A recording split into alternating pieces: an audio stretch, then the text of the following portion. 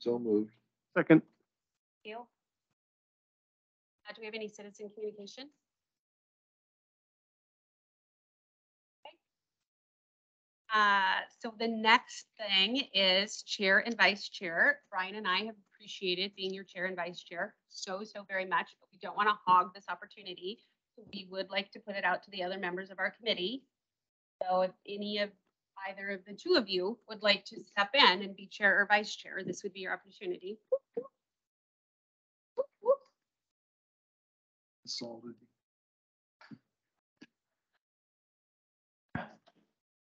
Nancy, can you hear us? No. And the people online hear the committee room. Okay. That was a yes. Thank you. Can Paul hear us?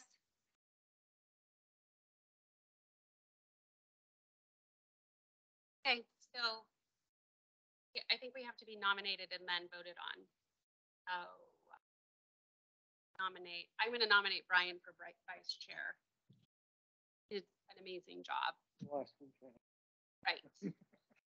Done a nice. It's the hat. You wear it well.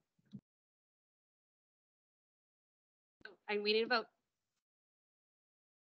Who else want to do it? We have to vote. Okay, well, I know. I was hoping somebody else would do it. So, okay. You got a call vote. I'm looking for a vote. Oh. Nominated. Are you opposed? I'll do it. Amazing to have this much political power. And I'm going to nominate Lynn for chair. Just said you wanted to do it. I can't run unopposed.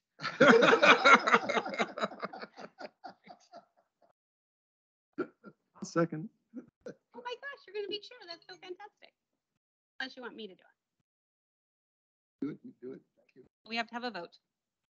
Well, I mean, I want to vote it. I want to make sure he wants to do it over you, or do you want it? Well, he didn't actually want to be on the committee. Yeah, that's up until I just browbeat him into doing it. Well, I mean, he'll have to put an application in and I'll review it and see if he meets the qualifications. So we need a chair. So we need a nomination and a vote on a chair. Okay, great. so. If he's okay doing it, I'll vote in the affirmative. You have to do the schedule.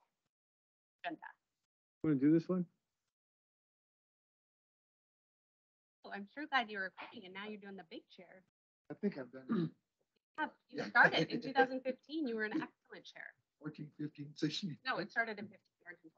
Okay. Yeah. 15, 16, whatever it was. Congratulations. Hey. Here's the schedule. Today. Got to vote. Vote. Lynn. Vote. A second. Okay, Lynn's in. Any opposed? Okay. Should have. Congratulations. So our updates from the city, is this when he's doing his dog and pony or is he new business down below?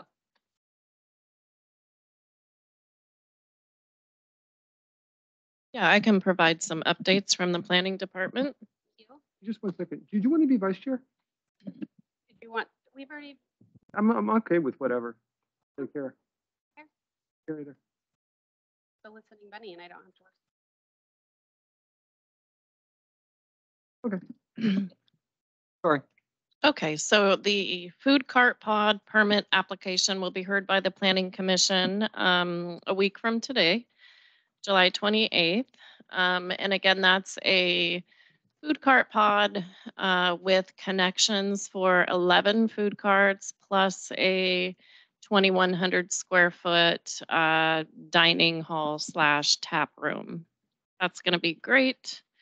We're going to schedule soon a pre-app for a 36 lot subdivision, which would be an extension of Huser Lane. And that's for 36 lot single family subdivision. We received our second submittal for the Healthy Smiles new dental clinic application. So I assume that's going to be in pretty good shape. The first one was in good shape. So we'll probably deem that complete soon. Let's see, we have the Phase 3 final plat in for review for the Columbia Commerce Center. So that is under review by staff now. The subdivision, the planned development subdivision referred to as Buxton Ranch, which is the property south of Veterans Park, is nearing completion. That application will be deemed complete soon and scheduled for Planning Commission and City Council review. The city submitted a grant application on July 14th to Business Oregon, and that would be for $60,000 for additional funding to cover some analysis that we're adding related to the updated floodplain mapping. And that's on the east side of the city, and it's involving the Scappoose improvement drainage district's recertification of the levee. And then let's see, we have a lot going on with the 50-year plan. We will be discussing the economic opportunities analysis draft at 2 upcoming meetings. So I did want to invite this committee formally to attend those stakeholder advisory committee meetings when we discuss this topic. And those meetings would be held August 9th and November 1st, and you'll have more information sent to you on that. But essentially, this entire committee, we would invite to attend those committee meetings, which happen on Tuesday nights from 6 to 8. But again, we will send you that formal invitation, but I wanted to give you a heads up that we would love to have this committee's input on that process. We already go. It's in this room. Yeah. Most of us already go. Most of you already go. Yep. But we'll extend the invitation to the rest of the committee members. So Oh, you get to come to the meeting. we do appreciate everyone who has been part of that committee. It's going really well. I think that's it for the city side. We do have, yeah, Chris will talk about the streetlight design as part of 4.1. Lori, I do have an update. Sure. So at last city council meeting, the council did approve expending $9,000 of the ARPA funds for an aftercare program in conjunction with the school district and the YMCA of Columbia Willamette Valley. $9,000. We did place a couple conditions that they're going to move forward, and that if for whatever reason they shut it up within 2 years, that any equipment purchased would go back into either the care of this school or the city, so that a future program could use the equipment. So they needed $9,000 just as a startup. So we went ahead and used ARPA funds for that. Their ideal amount of students is 30 students, is where it's kind of their break-even number. Starting the school year, kindergarten through 8th grade. The cost, and it's probably going to be mostly non-members out here because we don't have a Y out here, but for a member, it'd be $340 a week for their kid to be in this after care program, and $380. And the YMCA does have financial assistance programs. So we felt it was a very good use of a small number of dollars to really help a huge need in the city. So week. Yeah, it's a week. I think it's a week. No, per month. Sorry, $340 a month. That's cheap. Big, huge difference. Well, daycare is more like that a week. Oh, aftercare, that's what. After school care, yeah. So to gap people, people that work out of town have a place safe where their kids can be until they get home. Was that 9,000 their number, or was that a compromise? It was their number. It was their number, just like a locker and startup equipment they would need for the program to get the program up and going. And then from there on out, their resources would pay for the people and future supply. So we thought it was, literally huge need in the community and low cost entry. Yeah, it's a good bang for the buck. Yeah. That's it. Paul is not here, but he did send me his update, so I'll go over these updates from his email. Let's see, we're promoting the city's urban renewal and business development grant, encouraging businesses to apply. Congresswoman Bonamici's request for $814,000 for planning and design for an advanced additive of a small business incubator at OMIC has been included and ready for vote, and it could come as early as August. They also have asked the city for some ARPA money, $110,000. Okay. So again, promoting small business in, or the incubator for City of Scappoose, so fantastic. Yeah, the 110,000 is for an incubator for metals additive companies that would want to, an outgrowth of the metal additives building that they're building. So it would be really taking, really what the vision of OMIC is finding those little businesses that might start up. There's hundreds of them in Sheffield, litter all around. Just, they discover something and they sell it. Fantastic. It's not CSET anymore, it's just SET. Yeah, I cannot. I like CSET so much better. Also partnered with OMIC on its application to be designated a Center of Innovation Excellence through the Business Oregon, which would provide strategic planning and program funding beneficial to the incubator and other OMIC and PCC OMIC initiatives. Danson's, perhaps the fastest growing pellet grill company with multiple brands, has completed its purchase of the Armstrong property, also known as St. Helens Manufacturing Complex in St. Helens. Land use and permitting processes are underway. Pellet manufacturing in the first phase of production development will employ approximately 50 people, and the company is looking to relocate its Puget Sound distribution facility to the site as well, perhaps doubling the job count. CSET is, or SET, currently is working with a major food growing company for the Rainier area, actively working with 5 other manufacturing companies, either site here or expand here. New Small Business Development Center Director Jason Moon are up and operating in more than 24 clients already. Keep It Local is targeting September to roll out a new website with comprehensive business directory county-wide. Additionally, digital learning series from digital media basics to websites, marketing, and other topics to begin this fall. He expresses his apologies for not being able to attend. And with that, Mr. Garrett. Well, it's the Columbia County Fair right now, so that's exciting. Rodeo tonight, rodeo day, so everybody should that support the fair. A lot of people volunteer to make that happen. That this week. Fairgrounds, we actually just got a grant for a new pole building and re-roofing.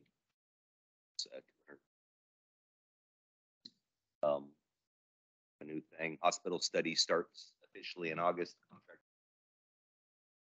process. If wants to pursue a certificate of need after that process is done.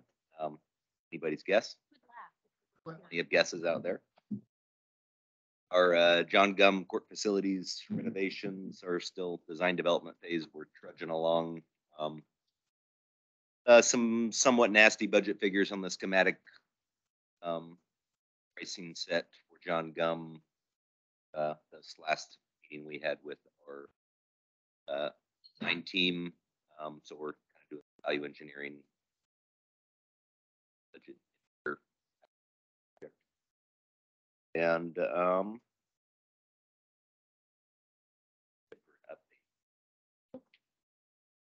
Casey, are they starting with either Legacy or OHSU, the study process? That was one of our problems. Let's go around is and those as sponsors or as related parties, or not to be hostile. yeah, Or PCL, yeah. they're right now we're working on being together that's going up to have a representative.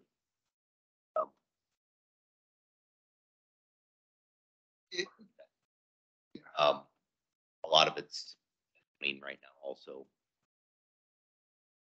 All the numbers and there's a lot of account process.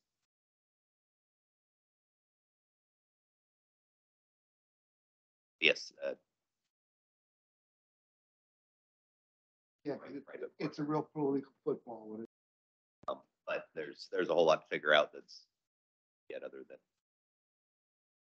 gotta start.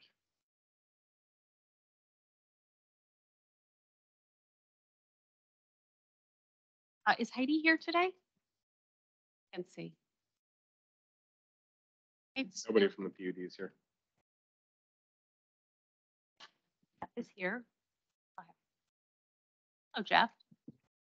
So it's summer. We're doing summer reading. We've got 470 kids signed up so far on that. And because it's summer reading, that means there's a kids program literally every day of the week except Monday and Sunday.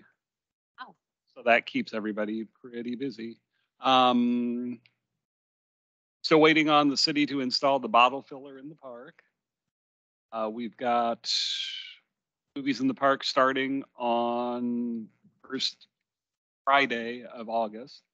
Police will be doing hot dogs and hamburgers at every night as a way to meet and greet the new police chief. We've got a new screen that's as big as the gazebo.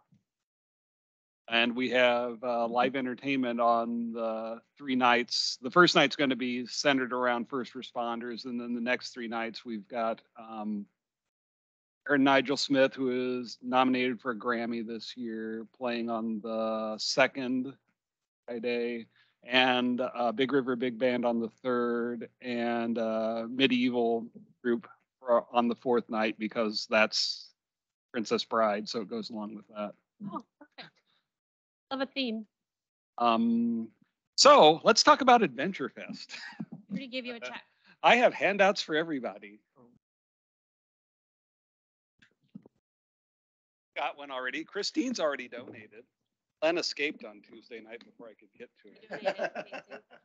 They wrote a check. That's for county council. Thank you, Kristen. Thank you. I don't have one in my I pocket. recommend the axe throwing. All the kids. Vacation though, kids that's, are doing. that's, thank you. It's a lot of fun. So we're looking, of course, for donations because the city's paying for this. Oh, and don't let the $750 minimum donation dissuade you. They will take other sums. Take any kind of money for you.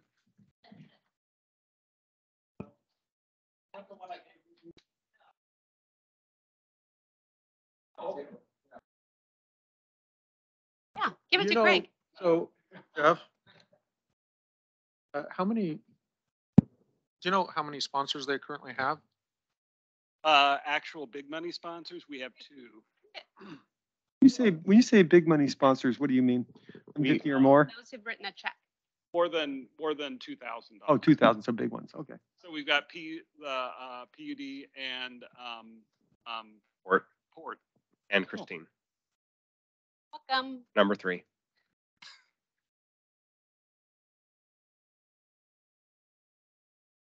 We talked a little bit about this last meeting. Big companies in this community seem to participate in it. This seems to be a pretty idyllic thing to be doing. And so far, they've refused. Refused? Did you call them? Contacted most of the folks from last year at the 100 year and some new companies that we didn't, most of the larger groups, and we have been denied by almost everybody. Somebody Wanna? cheerful and very persuasive? Cascades did not participate last year. They were a no, they didn't return my What calls. about OMIC? Has OMIC? So what, Schwab was a no. Lewis Market's a no. PCC? Fred Meyer gave us a gift card after twisting their arm last year, so we're not really inclined to go back because they're only giving us money. A gift card for supplies, which we don't need. I mean, the list goes. I know that the high school got a lot of sponsors and donations for the football field, mostly from individuals, but also they're tied to a company or a small business or something. I think that might be public knowledge online. You could find those lists of people, but it's interesting why. Pat Kessie, Yeah. Eric Anderson. Did Derek finally? There were 6 $50,000 donations. Derek finally, what Pat told me. Yeah. Derek finally donated something back to the schools. He gives But- something And back. He some has those people I camps. contacted, it was because of that. They said, well, we gave this, so we can't do anything. Quite a few of the folks who gave larger last year had said that they were already maxed out on their contributions. You give me a list, I'll call.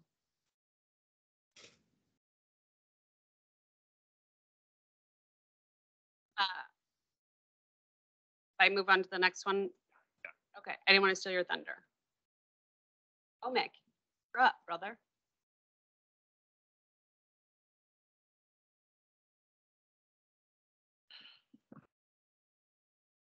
see. Construction seems to still be going pretty well. We are probably going to be running about a month behind schedule on the major construction. It seems like there's a huge shortage of electrical panels nationwide. That's really affecting us. Things on a 300-day construction schedule, we had main electrical panels that were projected out 420 days. So we're now looking to open the new facility or gain full occupancy of the facility probably late October, early November is the timeline that we're looking at. We are going to start moving machines and equipment into that facility before then. We have several large machines, some of them already on boats that cannot be stopped or turned around at this point. So we told them we need to polish at least a little bit of floor to set the crates down. And once we have power, we'll be able to install those pieces of machines and equipment. We're starting to see a lot more investment from companies coming to OMIC in terms of projects. NWI Defense, a major defense contractor, is working with us. Loophole Manufacturing is now working with us. NTech Manufacturing out of Albany is working with us. We are starting up projects with the National Energy Technology Laboratory, NETL, under the DOE down in Albany, and several more. We have ongoing projects for Boeing and others. So with that, we are still full up on work out through the end of the year at least. Because of that, we're going to be looking at expanding staff from 10 to 17, not including contractors, this fiscal year. And other things of importance, National Manufacturing Day is October 7th this year. With the goal is, and we've called the original team back from 2019 to help out with this effort, we're looking to pull at least 400 students from 12 school districts into PCC's facility, which can handle, we're guessing, about 50 in our facility. We were hoping to be able to lead students through the Additive Center and have that available for Manufacturing Day to show students 3D printers and those kinds of machines. But unfortunately, because of the construction so behind schedule, I don't think we're going to be able to accomplish that. So at some point, I'm going to start asking what permits and things do I need to make this thing happen in terms of having that many people at an event. Mentioned previously, that $814,000 planning grant is in its final stages. With that, that'll be we'll be looking to do engineering and architecture on an approximate 45,000 square foot facility on our campus. That will focus on incubators and accelerating companies as well as knowledge transfer. With that, we're hoping to put an auditorium in there, classrooms, as well as space for incubators and accelerators to function on our property. We already have one currently operating on our property. Root Foundation is a company that does mobile or quick place foundations for solar panels for cattle fields, agrivoltaics, but for cattle fields where cows like to run into solar panels. It's not good for them. So they are testing for about 6 months now, heavily sponsored by several federal organizations, all energy trusts and of such nature. OMEP's involved in that one. We're likely going to be seeing another one come out of Autodesk's Pi consortium, and they're going to be looking at doing 3D printed construction blocks. So they're going to make the actual molds for the concrete out of 3D printing, and then do some kind of fibrous fill construction block and get those fully certified for construction applications and do some printing and little building of some sort on our property.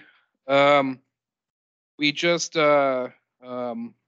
received word yesterday that our partners in Texas got a $5 million grant from the budget from the Department of Energy, or not the Department of Energy, the Department of Defense.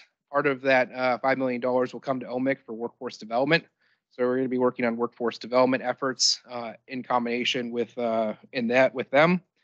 That will hopefully open us up to an approximately $60 million opportunity in October to December of this year to look at starting several large research projects at our facility, which will include capital equipment and staff above and beyond that 17 I mentioned earlier. With Business Oregon, we have submitted our Business Oregon put out in their 2021 plan that they wanted centers of innovation excellence. Of course, we applied for one. The idea behind these centers of innovation excellence were based upon us for other fields. And so we applied to gain that title within the state of Oregon, and our application is in, even though the whole system is based off of us. How's So the I have- internships going? Currently, we have 14 high school students, and we have six students, 3 from Oregon Tech, who are in their going into their first year of mechanical and manufacturing engineering degrees. So they're there at our facility for this summer. And we have 4 students from Oregon State University. 2 of them are undergraduates and 2 of them are graduate students. And they are going through at the same time doing internships at our facility, learning metals manufacturing, additive manufacturing. Within the first week, they get to know us and we get to know them. And then we kind of pair them with the researchers that best match their interests. They start taking on and working on research projects with us. Are they local to this area or where are they staying? The 4 students from Oregon State, we had to find temporary housing for 2 of them. One of them drives from an hour away from their parents, and another one drives. I think another one is semi-local. Of the Oregon Tech students, I think 2 of them found housing with family somewhere near, and then the other is one of the high school students I ended up working with last year on the Scappoose robotics team, a kid by the name of Cole. All the high school students are local. Thank you for coming. Yeah. The next person, is PCC, we don't have PCC anymore. And Nancy. Nancy, Can you hear me? I can. I'm sorry. I turned my camera off and now I can't get it back on, but I think you can do just fine just listening to me. The Port of Columbia County held their first of, we hope, many events last night. Community conversations, and this one was based around rail. And we actually had 4 big hitters from both Genesee, Wyoming, which is the parent company of PNW, which is the line that services Columbia County. And it was really helpful in they were very open and forthright about what it takes to run this short line. And they are kind of experts in short lines. They own over 100 short lines around the country. And PNW being just one of those over 100. They move people around within their organization a lot. It's kind of like being in the military. Every person of the 4 that attended last night were a year or less with Genesee, Wyoming in the current capacity that they're holding. For instance, the general manager of PNW, whose office is based in Corvallis, has been with them just at a year now. They're all very young. They're all, and by that I don't mean they're 14, but they're young people. They have a way of interfacing with the community that was really disarming and very appreciated. They answered all the questions very directly to the best of their ability, and not everyone appreciated what they heard, but I think everyone felt that what they were hearing was very honest and very true. So we're hoping that we're now establishing a new relationship, not just the port, but everyone in the community. We did have other community members that attended, which was very helpful, and I'm so sorry that it conflicted with your meeting also, but hopefully next time we'll do a better job of scheduling. We are looking for topics to discuss at these community meetings. We're thinking we'll probably hold 4 or 5 of them a year. So if you have any burning topics, they don't necessarily have to be aimed at the port, but they need to be aimed at things that people in our community care about. The other item is we have a new tenant at the airport. I'm so sorry, I don't remember their name, but they are manufacturers of drones. And to be clear, they will not be testing these drones anywhere in Columbia County. All their testing will be outside. But we're very pleased to have a new tenant at the airport. We still do not have a new tenant for our state-of-the-art buildings. So Christine, I'm sure if you make a few phone calls, you can take care of that for us. We'd really appreciate it. Whatever I can do for you, Nancy, whatever I can do. I knew that. I knew that would be the answer. And finally, we actually have decided that it might be a really good idea to have big signs that people can see advertising the properties that we have available for lease. So you'll be seeing some great big beautiful new signs being put up around the airport, listing information about the buildings that we have for lease there, as well as all our other properties around the county. And I am sorry to say that I will be leaving this meeting early to jump on another Zoom, but really appreciate being here today. And congratulations, Lynn. Look forward to your leadership. Thanks, Nancy. With that, we're moving on to our very own city engineer for number 4.1, downtown overlay streetlight design. Are you coming forward? So excited to have you here. Thank you so much for coming. We have a light for him. Yes, test.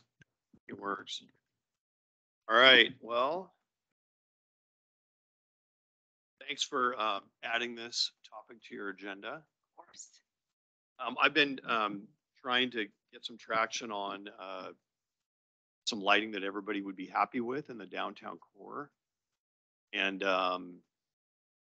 just get get it updated. We're having a few projects. We'll be having a few projects that would involve new lighting in the core area. And so it'd be nice to have a standard that everybody's. There's an example of what we have. We currently have. So we'll talk about we'll give you a little background. I'll just briefly touch on that. It's go into a lot of detail there, but we'll talk about some planning code requirements, where those downtown overlay requirements lie. We'll talk specifically about the code, the lighting, and then we'll talk about our current light standard, and a little bit about the IES standards, which are more of the technical specifications for lighting, then some next steps. So this is coming to this committee as Economic Development Committee because this will help stimulate economic growth for our city? We think it will. Oh, okay. We're going to talk about that. I know that a lot of businesses, when they come into communities, they look for like, what kind of lighting do they have? Well, in particular, I think people pay attention to it more during the holidays. There's a lot of stuff that communities are doing with lighting during the holidays and even in the summer. If you drive around to some of the older downtown cores, you'll notice hanging baskets and That'd be lovely. banners, some things like that. And could also the presence of light make the area a little safer, so it brings in companies or they feel more comfortable having a business there? Yeah. Safety aspects to it, and just keeping it and having consistent lighting. And then there's a lot of down lighting, up lighting concerns. So dark sky concepts. We won't get into that today, but some more. There's a lot of benefits. And for the city, lighting was always kind of an afterthought in terms of projects, because the Columbia River PUD doesn't they don't take responsibility for designing those. Lighting for us, it's they don't do whatever we want. So, yeah, so we're trying to move it into the 21st century and in what people really want. So the kind of the basis for this comes out of the comp plan. It outlines goals and policies. Among those, one of the policies is for commercial land designation, which include the following 10 goals. Highlighted the goal in particular.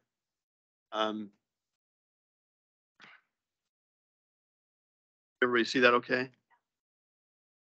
Preservation, improvement, expansion, renewal of the city's existing business district and implement adopt a downtown Scappoose plan supporting existing business districts in its role as a center of economic and civic activity for the entire community.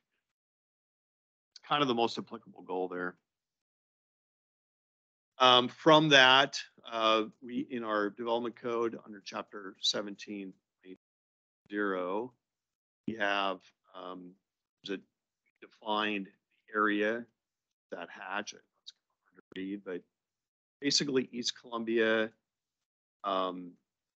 Northwest and Southeast first on the west side, then same on the east, Northeast first, Southeast first on the east side of the highway. And it does spill over into the side streets in a few places, unblocked north. See that, which is a very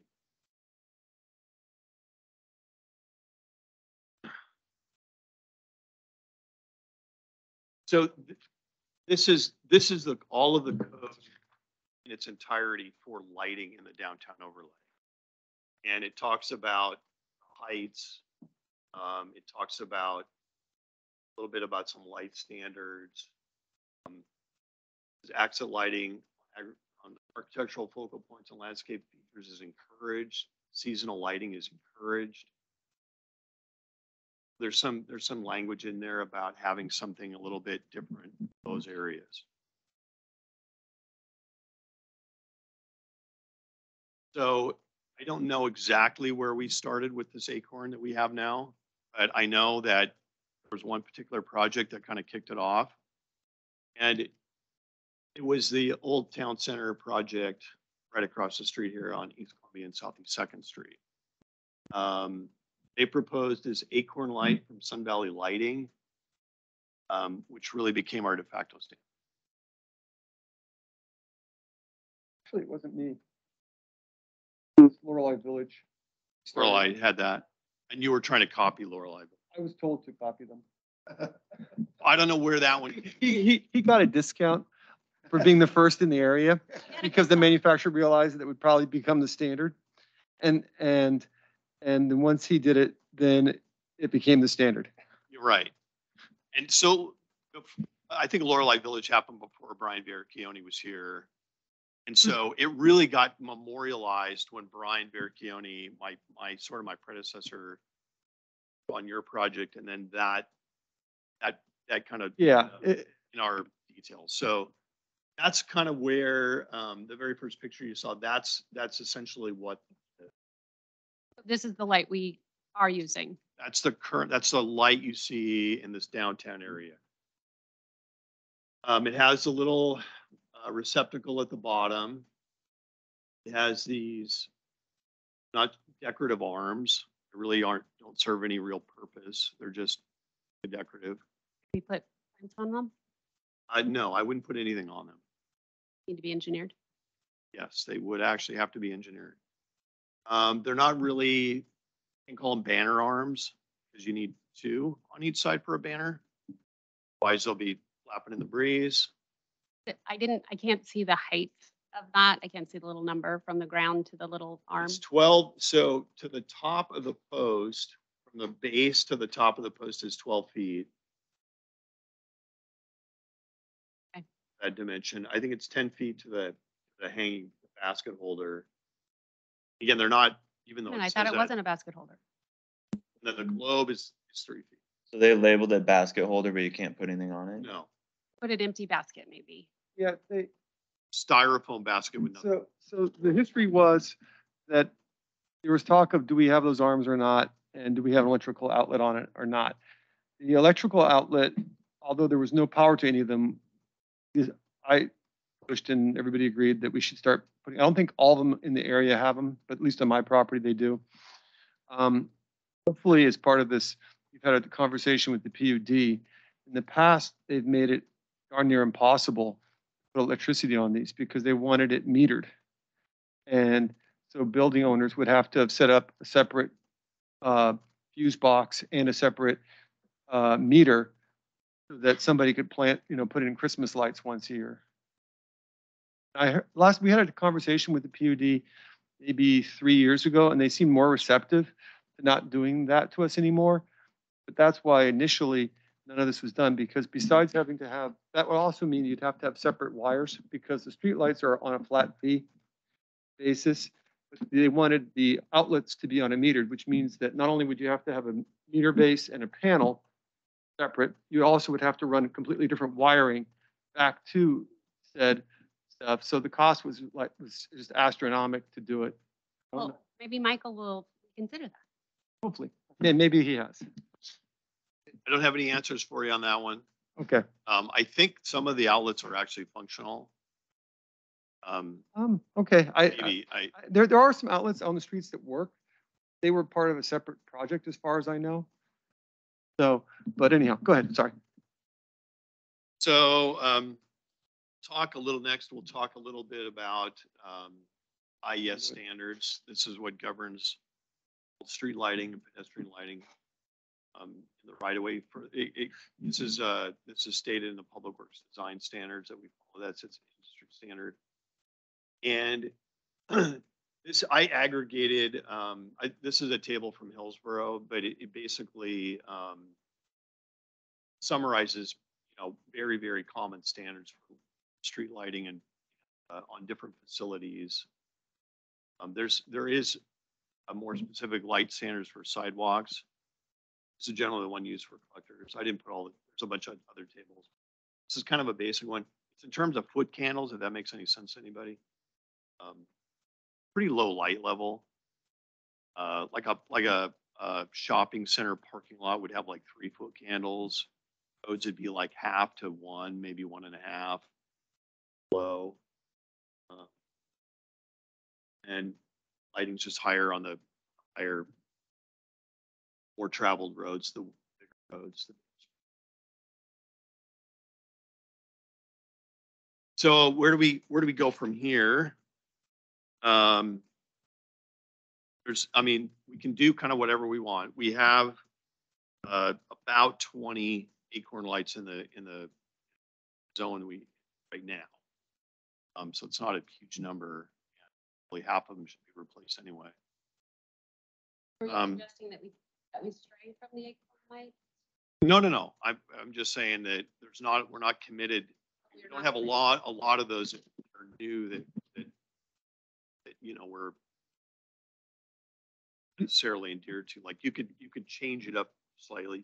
You can do some variations on what we have or add elements to it. Certainly, I think there's some.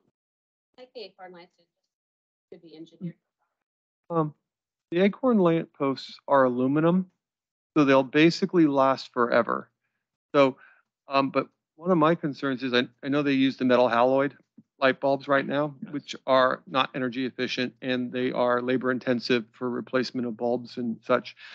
Is there a retrofit kit available for these lights so they could be? They're really expensive. Okay. No, I just talked to Brandon the other day and he said the LED retrofits with a new globe are about $1,800. Oh. You're talking about basically a brand new light. You could almost replace the whole. Yeah.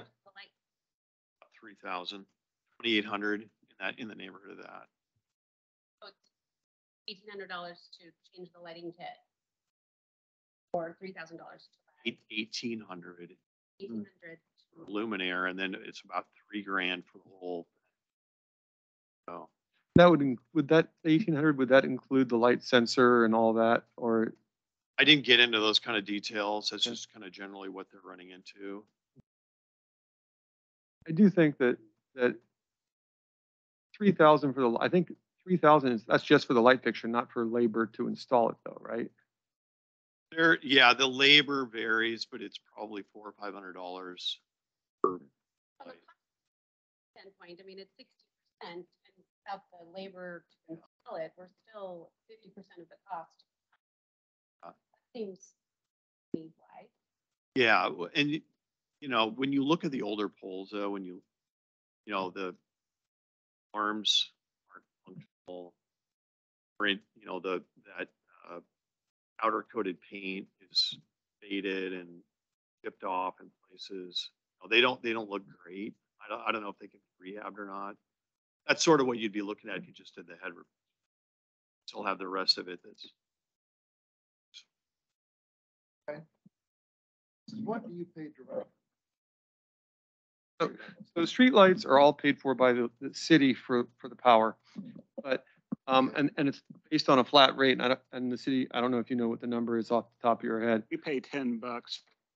Yeah, so you pay a flat rate and there's no meter, and that's why in the past it's been such a problem wanting to have more events and have electrical outlets, because PUD has not resisted not having it as a flat rate. And so now, so then you have to have wiring going back to transformers, electric panels, and meters. Lori? Yeah, I think the thought was to have this committee pretty much review different styles so that we can come up with a standard that we move forward with, and then potentially, depending on cost, come up with a way, if the committee were to make a recommendation as one of your goals to council, to begin like a program for replacing the existing lights with the new standard over the next however many years, get it in the budget so that everything can be uniform within the downtown overlay at least. And then, maybe we start investing in banners during holidays or lighting or things like that, but to just have the conversation so that we can get it teed up for potentially getting in the budget. We're doing light. We're replacing lighting now citywide with poles, with arms on them, and they're all LEDs. They're either 40 watts or 90 watt lights, and Yeah. you already noticed around town. That'd be exactly how we would approach this. We would move forward with a new standard, and as time and budget allowed, we'd pick out the old ones and put in whatever new standard we can. Yeah. The LEDs are vastly superior. I put them in my parking lots, and I've been extremely happy with them. Noticeable reduction in power consumption. But the bigger thing, and I would think for the city that would provide a real benefit, is it amazes me how often the bulbs go out on these things. I mean, they're supposed to be long life, metal halide, but they seem like they go out sometimes once a year. Some of the We wouldn't spec anything that had less than a 10-year. No, and yeah, on that, but on metal halide are supposed to last longer, but for whatever reason, they haven't been in some locations. And some agencies, Hillsboro's one that I refer to often. They've got a whole department that just does streetlights, but they've really taken ownership, and they actually have all their lights are programmable, and at night they're on a program to actually dim down, not just burning 100%. Oh, so like at 3 a.m. when no one's out and about, they drop down to 50%. They actually ramp down. They'll ramp down. So they're kind of saving energy and wear and tear on their lighting. And then there's other things you can do with sort of the elements that you might want to add. There's some poles out. There's some accessory attachments where they can be set up to do a bunch of things, and then you kind of add it and take it down as you need it. That's kind of the latest thing. Is there an option though for these now to be LEDs so that we're not having to deal with the halide bulbs? Well, the metal halide's fine. I mean, we're not replacing. If they go out, they will be upgraded to LED. So you're not doing anything. Okay, so the standard that we're going to choose, the new standard would be LED. Which is problematic for these decorative lights, because we really don't want to invest a bunch of money in an old light to upgrade it to LED. Then decide later, we don't want the base style, and maybe we want a new pole with it. So just so you're aware, and I could try to get you the information if I had the socket size.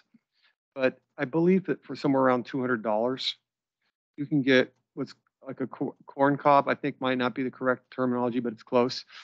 Corn cob replacement. And I don't believe that they're very expensive, a couple $100. Now it's going to have a life, like a 50 or 100,000 hour life on it. So it's not going to last forever. But that also might be something that could be considered transition on these. The $1,800 upgrade kit. Yeah. Oh, Yeah. I think that this is kind of more a bigger discussion. I mean, we've heard you talk about design standards and wanting to, make the downtown area look consistent and nice. This is something that we've needed to do for a while. And really what we're coming here today to talk about is, will this committee take up this particular topic and debate it, talk about what should be there in the future? We can schedule interviews with companies that provide lighting fixtures, and you can eventually provide a recommendation to council about what should be there, not what can we upgrade. Because yeah. as we heard, we can't hang baskets, we can't do lights, we don't have drip irrigation, we don't have a lot of things that we could have that could really make the downtown much nicer and look nice in the winter and look nice in the summer. And so, I guess really what we're asking is, does this committee interested in taking this on for a while? You might as well do a vote, but I see no reason not to. Yeah, I would like to. So there's 20 current lights right now. There's about 20, yeah. We have just, again, we're adding these lights in based on this old standard. We just added 2 more down on East Columbia. For a close match to what we have now. So I think we're up to in this area. Is there current plans to add more? Or, yeah, well, we've got development proposals for Northeast 3rd, the corner, which is in this overlay zone. So they'd be adding 2 more. Well, they'd be adding 3 more of these lights. This block across the street, only gravel. Looking at planning and doing a multi-use facility there on the corner. So that'd be like your front center. Your doorway to your community is going to be a lot of street lighting on lighting. Yeah, I'd So say it's an opportunity to set it in the right direction, and then we can go back and retrofit. So basically that map at the beginning, that whole zone would be governed by this standard. well, technically in the code, the only place where these lights are required is East Columbia and West First Street, and then encouraged on everywhere else. Could change with your But plan. yeah, it could change. And I guess our point is that like we would love to have this decided before we tell the dental clinic, what type of acorn lighting to use. And we've got a little time on that, but we'd want it hopefully to get it figured out this fall. By the end of the year would be great. Yeah. I went ahead and scheduled tentatively a vendor who I've worked with in the past. They work for Hall of Fame, which represents a whole slew of different lighting manufacturers. And I've known her for years. I mean, she's been in the lighting business a long time, and she could come in next month. I think it's on the 18th, and do a 30-minute presentation, bring some stuff in you guys can look at, brochures. She could get more into the nuts and bolts of the lights, what other communities are doing, which I think is kind of cool to see. There's some communities going away from having lights with globes in them. That's a maintenance issue. The acrylic ones turn yellow. You've seen them. You see those around town. They get weird kind of a yellow tint to them. Glass ones get broken, they get full of bugs. Some communities are just doing away from that. And then she can talk about the other elements that go onto the pole itself. So there's a lot of she can get everybody up to speed on that if you want. I'll confirm. How much clearance do you need if you've got hanging baskets or whatever? Do you need 10-foot clearance or? Well, we just have to, at this point, we just need to vote. Do we want to have this as one of our committee? Sure. I'll make a motion. We're not wiggling out what the details are. So I'll make a motion for the committee to undertake this project. I would second that. All voting. Aye. Aye. Thank you. So then Then we can wiggle out the rest. I haven't seen the light, Lynn. Thank you so much. I will continue to manage you through the light. This is, sort of what McMinnville looks like in the, it doesn't show their lighting really well. Anyway, they kind of do a really nice job. Winter. Lovely. I talked to a lady from the Historical Society and she's trying to like improve our Christmas lighting adventure and teaming up with community club and then creating neighborhood contests for Christmas lights. It's an incentive. Yeah, she plans on going through with that, Janet. I talked to her. So, It sounds fantastic. So I think this great. would just enhance that. Make it Great. so much cuter in the winter. Yeah, it'll make it look nice. And there's, you know, you probably don't ever notice streetlights that much, you know, just in your daily activity. But now that you're this on, you probably will notice more. And when you're in those downtown areas, or in the older part of Beaverton or Hillsborough, types of areas, you can notice that they have different lighting, and there's a million different styles. Independence, Oregon, I go down there a lot now. They have some cool downtown. I think to your point, core that you're talking about, there aren't businesses open after 5, so we really don't have to be here when the lights are out. There could be, I know. I like potential. It's going to be great. to your point, Food and beverage. Bring in more business. We're going to build those two. a little safer. It's gonna go over there. I do have some things I can hand out. Just, yeah, there's a nice little excerpt that,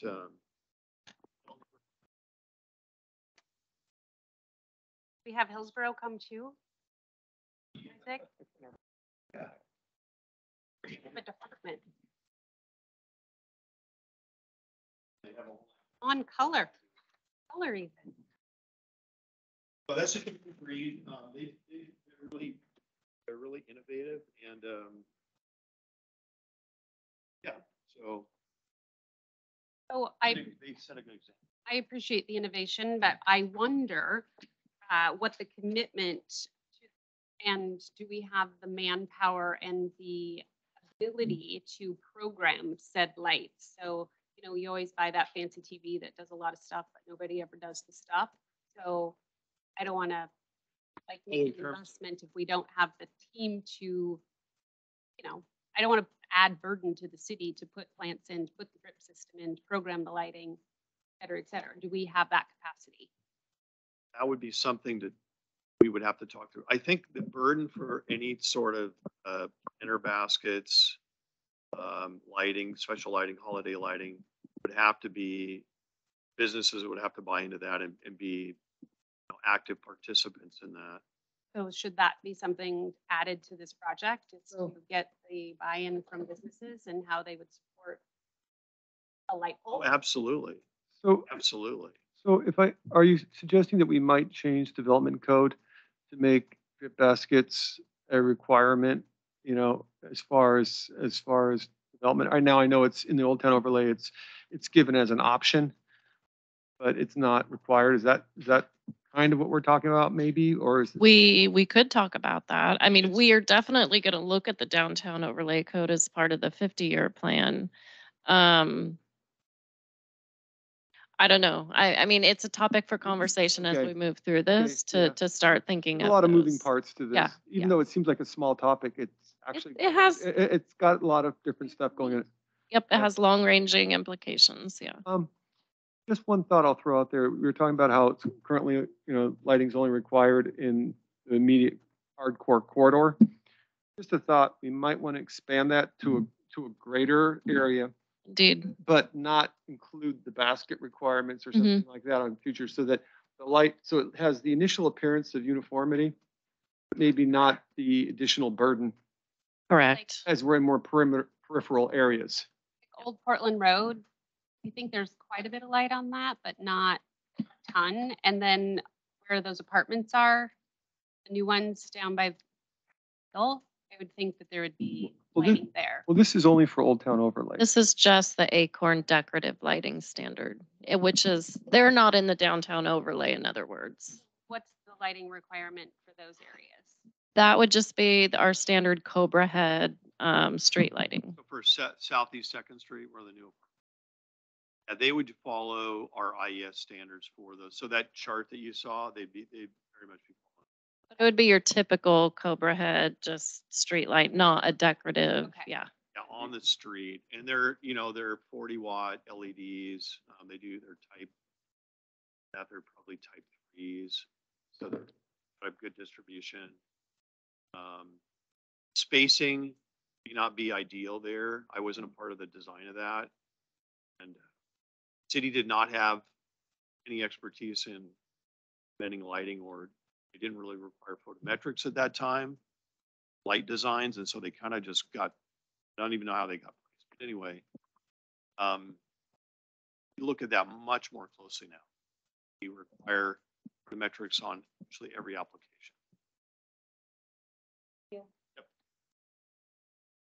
So now we are moving on to our last topic, which is the small business spotlight. Something that are you going to talk about this, Isaac? Isaac, are you talking about this? Oh, Isaac. So some months ago, city had brought the idea of a small business spotlight to the committee. We kind of wanted to get the ideas from the group about what we could do, what would be useful for businesses, what we should be looking for, what's actually helpful to make sure that when we're writing these, we're not wasting time and we're doing the most we can for our local businesses. The committee had a couple of ideas. We ran a couple of small business spotlights. So we talked with the chair. She wanted us to bring this back for review again. These are also something that, if this committee wants to, they could take part in creating these and writing these, identifying the businesses, getting pictures, really defining which businesses they'd like to see in some outreach. Anybody, chair or group. Chair would do that. So anyways, this is the first one. We talked with the antique shop across the road here. I've included copies of the spotlights in your packet. And the second one was done a couple months ago, and we interviewed a small, she does mental health counseling. She's local. This is kind of where we're at with it. Without further input, we'll probably continue to do things like this, but we're hoping that the committee might take this part up as well, look at them, figure out if they think it's useful, give us some suggestions to improve them. So I'm open to this, and you and I chatted about this, where Susan, when she gets a business license, she sends it out. So I think that would be first and foremost that we're included in as new businesses come in, that we can go and have that chit chat with them and get this information for the newsletter. Would that be possible? Potentially. It seemed like we should have a form. Yeah, we have a form that we've done. We asked them some questions, who are you? Where are you from? What do you like about Scappoose? What's your business? But, that's something we can bring in for a review as well. You can look at it, make sure we're asking the right questions. This is something that Keep It Local, they do this kind of business spotlight. Yeah, there's a lot of most organizations do some kind of small business spotlight as a way to promote the local businesses. This blurb, is that her? Is she writing that? So this was based off an interview that our intern did with her. It's also based off of the questionnaire. So usually we'll take the question, we'll go to them and give them the questionnaire, say, hey, we're doing this thing. We want to try to promote your business. Would you be interested? And they say yes. We ask them to fill the form out, and sometimes we'll have a quick conversation about what they do. It just depends on the type of business. And we've only done this twice. Okay. Vastly different businesses. One's brick and mortar antique store. It's been here for a long time. Completely different business line. We've got a mental health counselor. Questions are different. What they do is different. How they talk about what they do is different. So then the intern typed that up. Then we write up the blurb based on the questionnaire. We just kind of go, what's their business? What are they doing? What do they like about Scappoose? What do they think the future holds? What would they like to see? One business per month. One business every quarter. Oh, wow, that's even less. That's part of the reason we're coming here too, is that, if there's businesses out there, if you want this more, maybe you can help. What I was going to propose, sorry, bro. No. What I was going to propose is like nominating one of us to take this on as like a little personal project. I'm no longer chair, so I'd be happy to do that.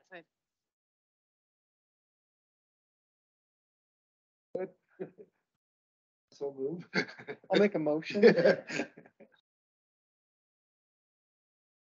So there's obviously, so one spotlight, business spotlight per quarter. I think we could do it monthly. I mean, we just, as the city, we didn't have the bandwidth to do every single month. And so one of those things is that there's a lot of small businesses that potentially benefit. I think monthly would be fine. How many new business licenses do we get a month for, not for apartments or things like that, but for actual businesses with? Okay, That's so, one a month. so one a month and then we backfeed a little. Maybe. That's still one a month. I mean, Yeah, it's, I'll bring her. And then if one month we don't have any, we just do the business spotlight on an existing company. you could do that. You could also use that as a forum for other things. I mean, you could talk about what's happening in the community. There's a lot of conversation here about what's going on. Nobody outside this room knows, frankly. Nobody that's a small business that's not in this room knows. Nobody that's in the community knows. Like, this could not just be about small businesses, but it could turn into an economic development spotlight as well if you don't have a business. You could write an article about Take this on. what's happening at OMIC or PCC. I mean, Like one or two of the big updates each month. yeah. Put it in paper. I mean, granted, right, this is one way we do outreach. There's people who this and get it every month and this is their thing. There's people who don't and they go to Facebook. They're already there with OMIC. They're already there with the county, right? They're following these groups because they care. Does this go to Facebook also? This does, yeah. We do post it that we have a newsletter. I actually think this could be very helpful for some small businesses because I've had businesses rent from me for 5 and 10 years. I've had somebody come up to me and say, you know where there's this in town? And I'm like, yeah, it's been there for 10 years. And people are oblivious because for whatever reason, if they don't come to that specific part of town, they're just not aware. So they don't bother to get on Google. They just assume that they need to go to St. Helens or Portland or Hillsborough for it. So I think this could be very helpful for not just new businesses, but for small. No, I don't. Yeah, I mean, somebody else wants to do it. Like Lynn's Robbie, already if you told want me to- that he's going to be a taskmaster. You're very volunteer to do it, but I don't, if you are No, interested. No, I just think it's it's a nice thing for the community. Well, and the other thing is, you know, we can help with the copy. Like if you identify the business, you do an interview, you do that, you write the copy, we can still. And this could change over time. It could turn into more than just a business spotlight. I mean, I don't know, right? You get these things that have like, oh, this is the open property or this is whatever relating to economic development. You could even have the company or the person write their own little blurb too, and just Depending- proofread. She did a lot of that. This particular one, she wrote a lot of this to us. We did change it. And you can also contact, I think, Paul Vogel with the Small Business Resource Center. If you need inspiration or partner with them. I feel like they'd have a lot of contacts and references. No follow. I know. But the Small Business Resource Center, are they underway yet or? Yeah, they are. It was in his update. They have 12 clients at this. 12, okay. Yeah, I don't know how many are Scappoose specific because it doesn't represent And they have now the brick and mortar actual. in the John Gum building. Okay. Okay. Oh, their library. Oh, they'll move. Okay. Jason moved. Oh, we see that. Okay. Yeah, I think I met him. So I think that we did vote that I would take this on. We just have this term be for a year and then we'll have. Then you might want to do this. We'll see. We'll see how it works out. So just so you know, the newsletter deadline, we need all the materials by the 5th of the month, whatever that's going to be. Okay.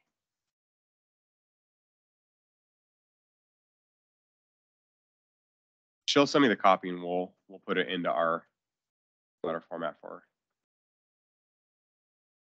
So I'm just gonna get with Susan and find out who the business is in for 2022 and meet them.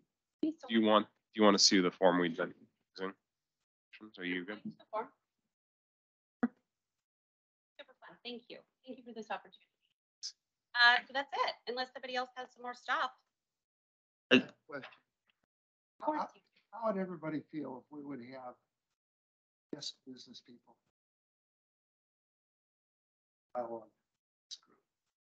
I think Michael Curry, people that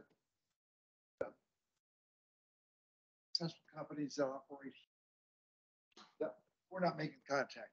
We need to get them. Well, I think that that would be good because we do need additional members, but that brings us to one of Mayor's. One of Mayor's, Adventure festing. yes, I know. His agenda is making, because we do spend a lot of time with the updates, we have very little time as a committee to actually accomplish something. So I think bringing in additional speakers is going to be cut into more and more time of our ability to.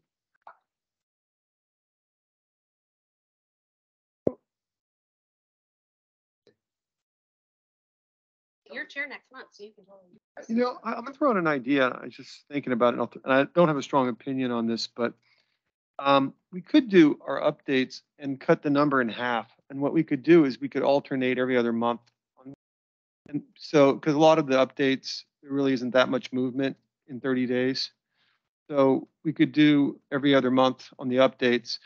And then that might free up some time for some other stuff, be it lighting or other speakers. And I think maybe a more focused update that's really focused on Scappoose economic development versus.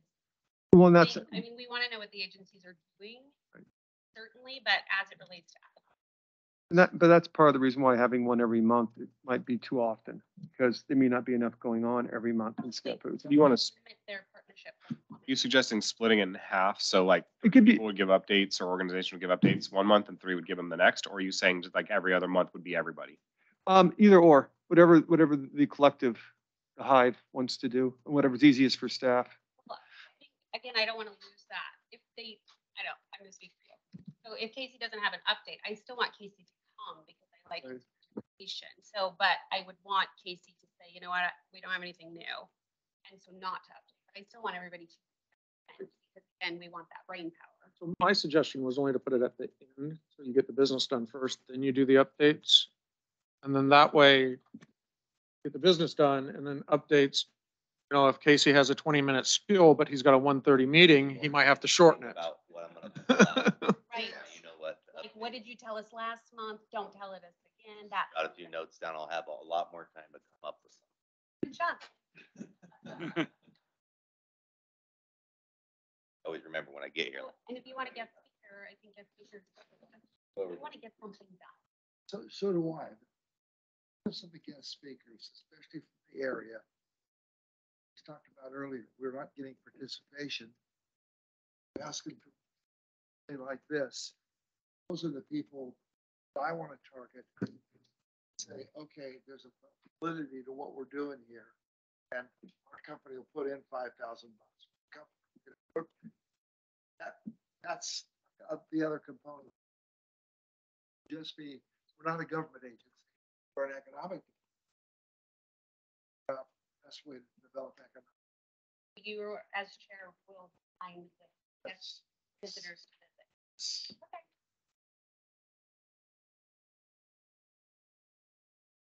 Oh, so the next meetings, hey, I've lost my agenda. Oh, no, I found it. Next meetings, August 18th, October 15th, and October 20th.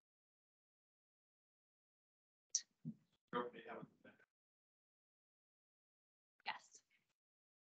Thank you. Looking forward to it.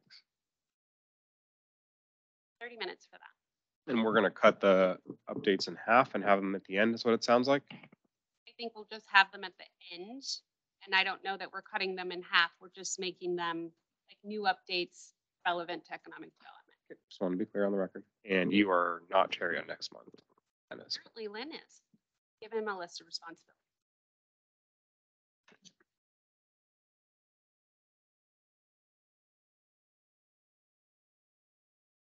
Thank you. Turn off your microphones. Thank you, Christine, for the last year. Right.